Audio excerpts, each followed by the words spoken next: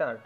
Per contra, learned AGA submitted that if the law enjoins filing of written objection prior to consideration of bail of a convict accused, then it also enjoins grant of time while considering interim bail.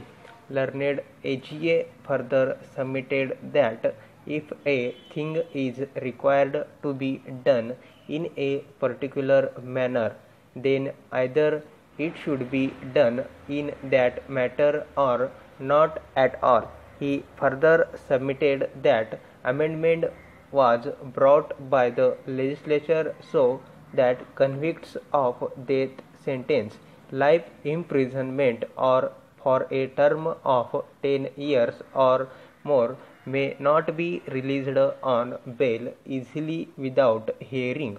Public prosecutor learned AGA therefore submitted that no interim bail should be granted to the appellant without giving opportunity to the state council to file objection on merits.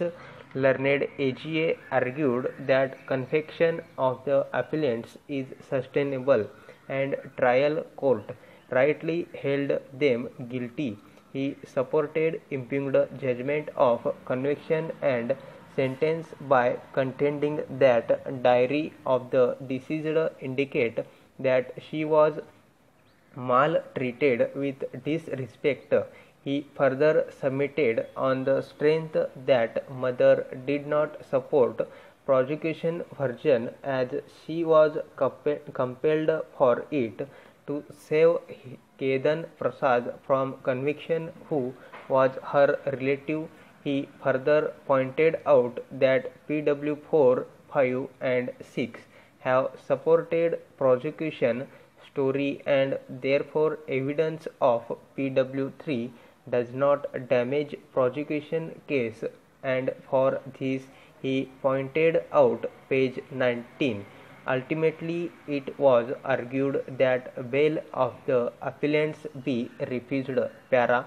Now analyzing ambit and scope of the proviso attached to section 389 of the code is transpires that the said proviso relates to only to a procedure and does not affect or curtail power of the appellant court in matter of grant of bail.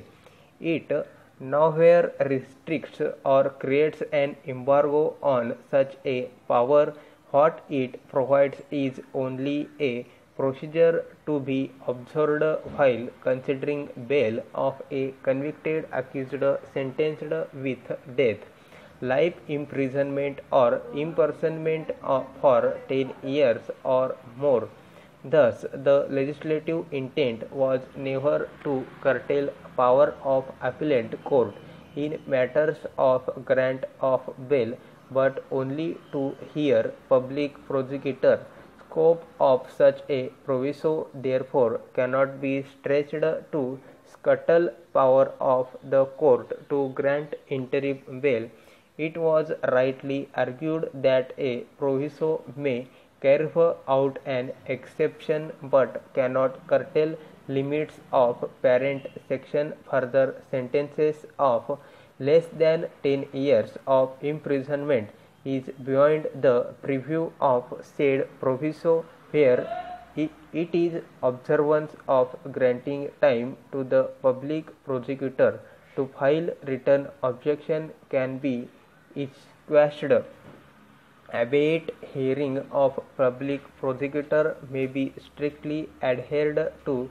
Thus, the proviso has been added as an abundant caution only, otherwise normally, but for certain aberrations no bail in appeal against conviction is considered without hearing public prosecutor.